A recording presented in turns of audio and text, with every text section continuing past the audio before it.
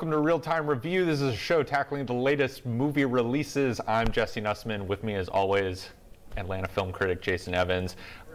Jason, this week we're talking about Kenneth Branagh and Agatha Christie and detectives with giant walrus mustaches.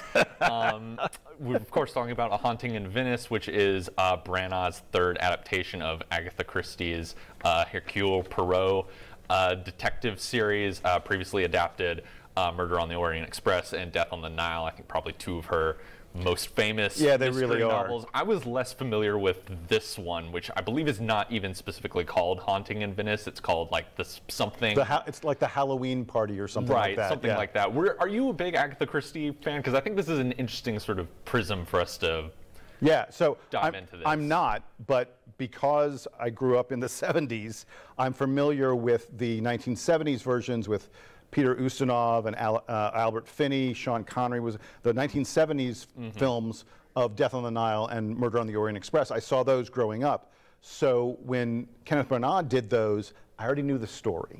And it was just a matter of kind of waiting around to see what I expected to happen actually happen. They were fine movies.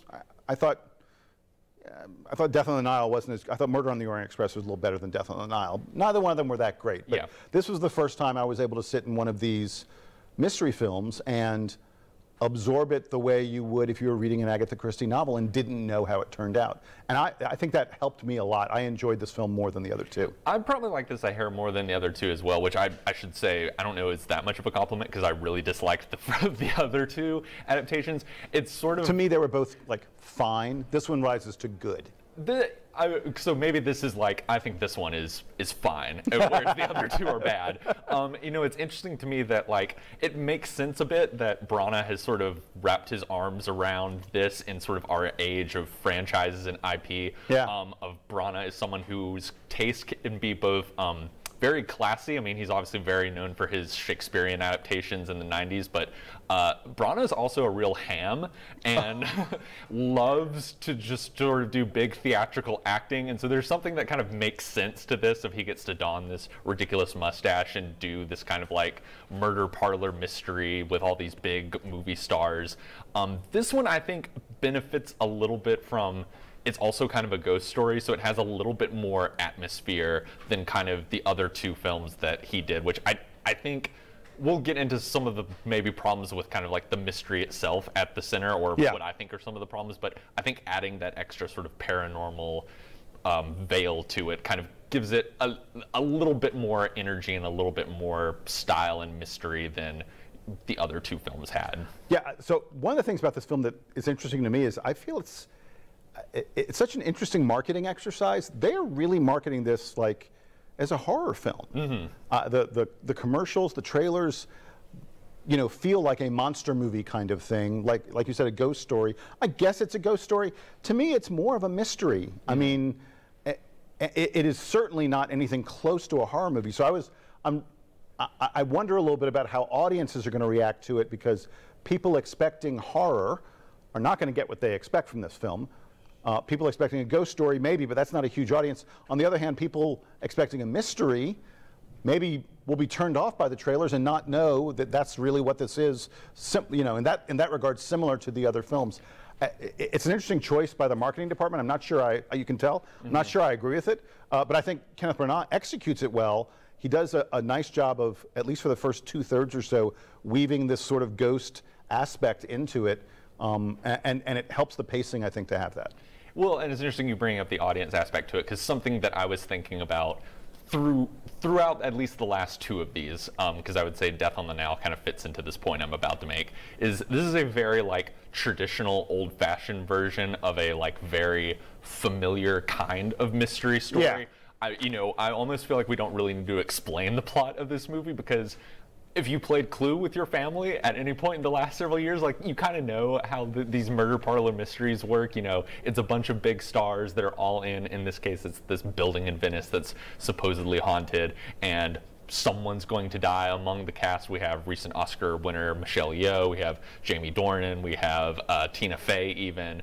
And you're just sort of kind of like, there's this Alfred Hitchcock quote where Alfred Hitchcock was actually like very critical of Agatha Christie's murder mystery novels, and I think they're like pretty fun. There's pleasure to be had in him, but his big critique was kind of, you're just sort of sitting around kind of waiting for the detective to kind of, lock everyone in the house and then, give this huge monologue where he basically explains everything. And that's kind of been somewhat of my problem with the Branagh adaptations of these Agatha Christie novels, is Branagh is not really someone whose style is typically sort of perverse enough, I think, to kind of get that kind of tension. And it's even interesting comparing it to something like, I think audiences will be very familiar with the Knives Out series, which I think compared to Agatha Christie, their relationship to that is sort of like Scream compared to all the other slasher movies. The sort of the Knives Out movies being this kind of like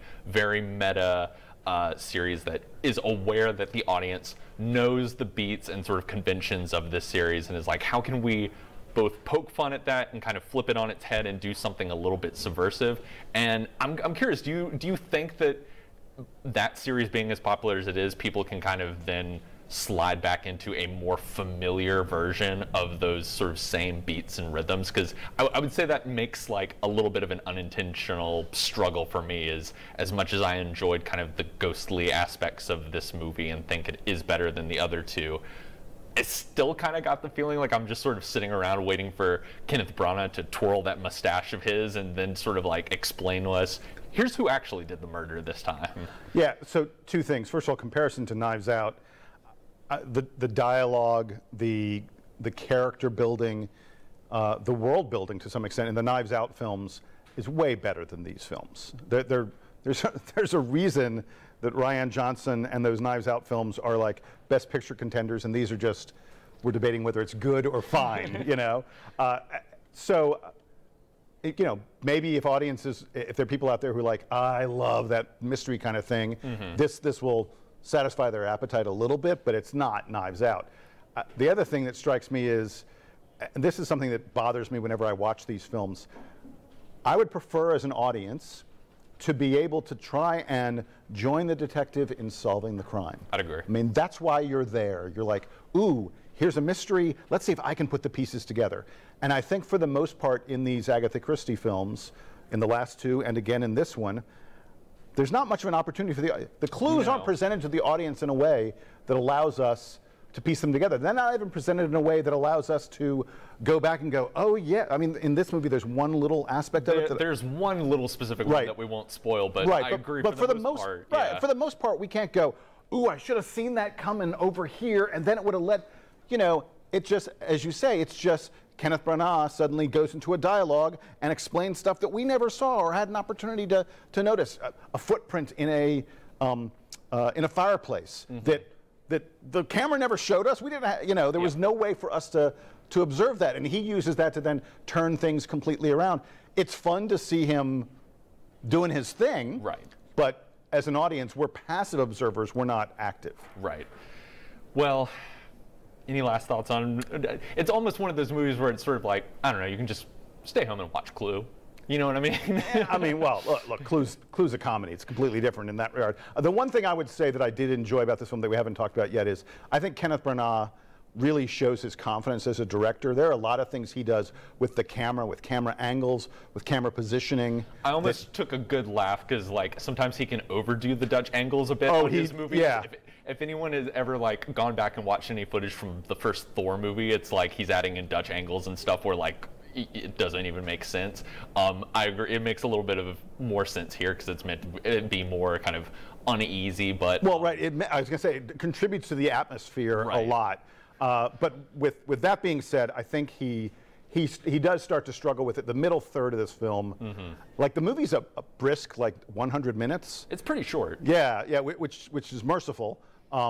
But even with it being fairly brisk and there being a mystery at its core that should propel us, I found the middle third, I was a little bit like, okay, can we move it? You know, it is that kind of problem again that you sort of mentioned of like that middle chunk of the movie. You are just kind of like sitting there being like, all right, well now we have to like go into this room and talk to this person, and then I got to hear them give their spiel, and there really isn't that feeling of you kind of being caught up in the mystery and sort of discovering the clues in real time. It's just sort of this interview process until you get the kind of climactic big monologue speech. Which, by the way, is something that Rian Johnson does way better in Knives Out. Yeah. All right, we can move on. Let's talk about music. Yeah, let's talk about music. So we get a rare opportunity here to talk about an older movie that's actually coming back into theaters that I would highly encourage people to check out. It's Jonathan Demme's Stop Making Sense, which is his iconic concert film with the Talking Heads. I would venture to say I think it is the greatest concert film ever made, and I'll maybe get into that here in a little bit. But A24 is putting it back into theaters and for its upcoming 40th anniversary.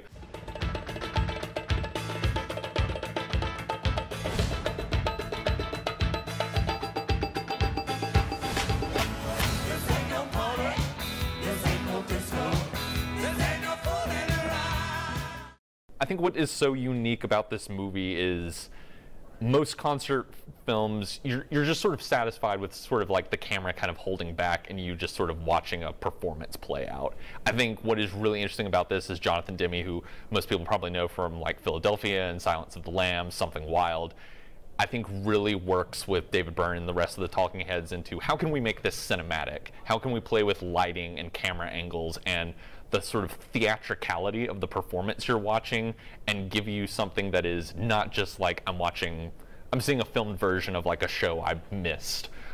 You're seeing a cinematic experience in a way, and as a movie that sort of slowly builds from kind of this sort of like small collection of musicians kind of having fun and playing around on stage and messing with lamps and stuff like that, and then sort of gradually grows and gets larger and larger and more kind of operatic as it goes on. I just think it is a real testament to, I think, like what all you can do with a concert movie that is very different from what we typically see, and is really even kind of like a blueprint to, I think, like a lot of music video work that you see come along later in the 80s and into the 90s.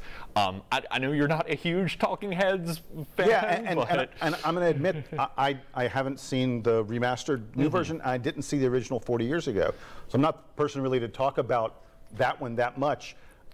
You know, it's just, I feel like a challenge that you have with any concert movie is if you're not into the music, you're probably stuck. I would at least tell people like it is worth sort of checking out, at least, you know, for an exposure to the Talking Heads, and at the very least I think you can kind of like admire sort of the craftsmanship on display and sort of the showmanship, for lack of a better word, and kind of all of these sort of fun, inventive things Demme and David Byrne and everyone else on stage is sort of doing to kind of take this from to the next level, apart from just sort of like they're going to get up there with their instruments and kind of mess around on stage, as it really does become this kind of giant pop art extravaganza in a way. All right, so I have a concert movie that I saw the other day that is newly out. Again, it's a classic. It is Bruce Springsteen's 1979 No Nukes concert. These were 3 concerts that he put on in Madison Square Garden in 1979. And I'm a bigger fan of Springsteen than I am of the Talking Heads, but I'm not like someone who has gone and seen Bruce perform live multiple times. And you know, I've listened to his music. His music is part of the soundtrack of me growing up, but it's not. You know, I'm not like the world's biggest Springsteen fan. I'm going to tell you something crazy. So the way I watched this movie, I was on a Delta plane. I was flying to Europe. Just as Nolan intended. Exactly right.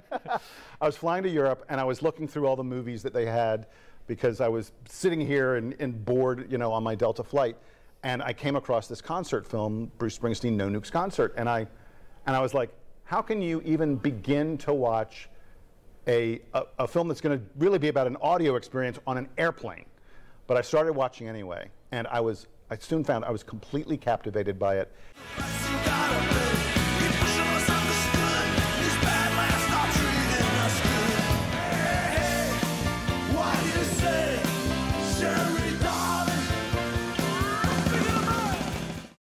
It does such an incredible job of capturing Bruce Springsteen's energy, and I think, you know, we forget the 80s gave us, you know, Born in the USA and Dancing in the Dark and these other songs that made him a huge pop star. But the way Bruce Springsteen burst onto the scene was as a concert performer.